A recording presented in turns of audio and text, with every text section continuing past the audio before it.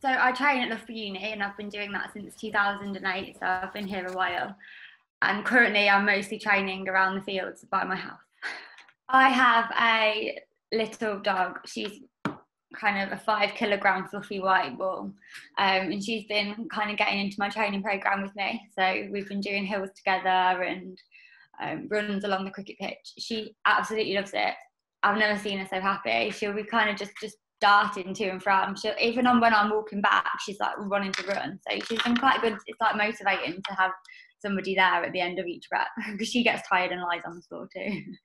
My coach has been really good about it, so it's not made it stressful for me. So I'm just following what he's doing in the program.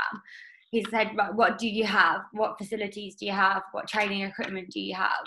And he's given me training around that rather than me having to constantly find something that isn't quite right. Like if he were to tell me to go and do sort of starts to head late, it's like, well, what am I meant to do? Am I meant to go and find some logs to jump over? Am I meant to go and set this out? I don't have my gym equipment. I've got a water tube, so you just fill it with like 1 to 10 kilograms worth of water, and I've got 2 med balls and some bands. You think that you only can train and do everything at a gym, but you can do all these things from home, and it's just kind of quite nice because you get to finish the workout and then have your lunch straight away. But I also know, because I've been in this situation before, just from me being injured, that you can come back from this next year's all more exciting and you enjoy it just as much. You enjoy it even more because you've had it taken away from you and you can appreciate exactly what you have.